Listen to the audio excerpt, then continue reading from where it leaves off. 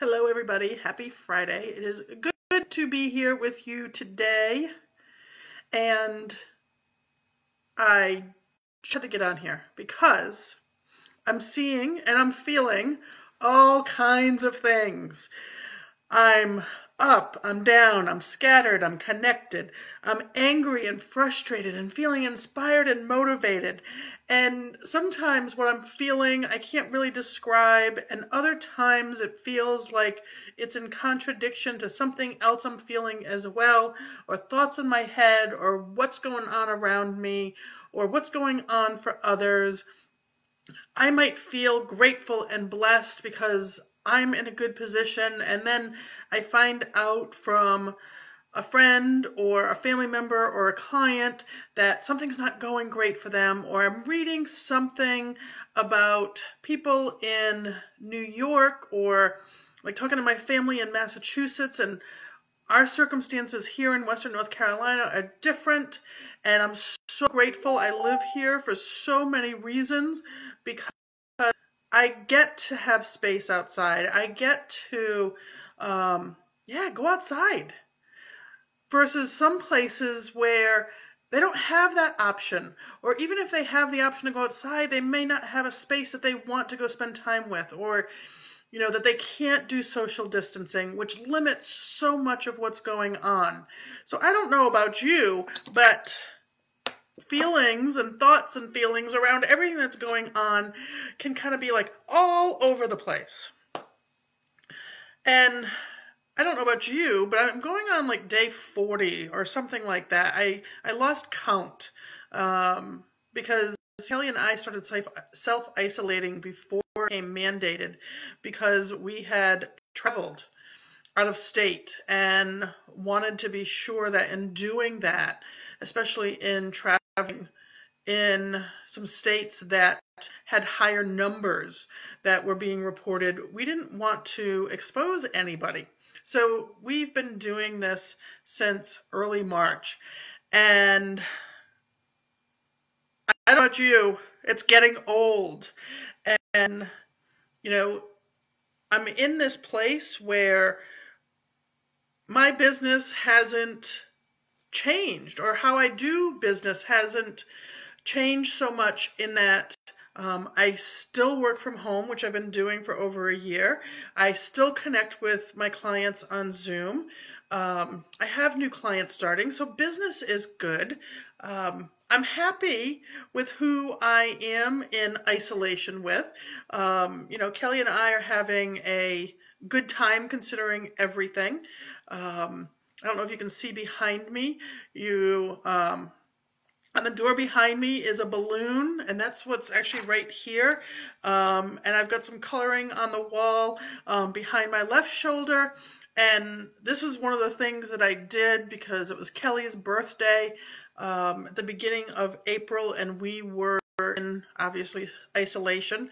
My birthday in the middle of March, we were in isolation, and, we're trying to get creative and still make these events and these times in our life special. And at the same time, realizing that what we're doing is not necessarily what we'd be choosing to do. Like today, for instance, I did some reading this morning. I've done some work. I reached out and been connecting with people. I just did some painting. I'm going to get on a Zoom call here in about 10 minutes to see about the possibility of working with somebody. I signed up for an art workshop because I did some art in a workshop earlier. So there's a lot of different things going on. And yet, if I wasn't in isolation, if the trails that I typically hike with the people I typically hike with weren't closed, then I would have been out hiking for the day. I would not be doing what I ended up doing. We would have celebrated my birthday out with friends and family. We would have celebrated my wife's birthday out with friends and family. There would be different things that we would be engaged in. I don't know if you hear that background noise, but my dog is dreaming. So he's making a lot of noise over here. So I wanted to get on here because whatever you're feeling is okay. It's time to give yourself permission to experience it and express it. I think last week or the week before, I did a video about letting your anger out. Monday, I know in my group I did a video about anger and wanting to scream and kind of like rip my hair out because of the state that I was in. And I allowed myself to vent. I allowed myself avenues and ways of moving those emotions through. And, sometimes it's crying. Sometimes it is screaming or yelling or making sounds, and sometimes I feel a little goofy being in the middle of my living room or going out in my backyard, stamping my feet, whatever the case might be. But I know how important it is to move those emotions out. Some people are journaling. The art workshop or the art webinar I did with a woman here in Asheville, but she did it through Zoom, Elizabeth Foley. It was excellent because I've done things with her before, but today, I don't know if you can see that. I don't ever do this really well. But she walked us through a process of expressing our emotions and being creative with it and giving ourselves permission to express them and feel them and with no judgment. And that is huge right now. So with all of that being said, give yourself the time, give yourself the space to express your emotions, and don't take on, how do I want to say this? Yes, your circumstances are different than others. Even the people you know, love, and trust, your circumstances are different.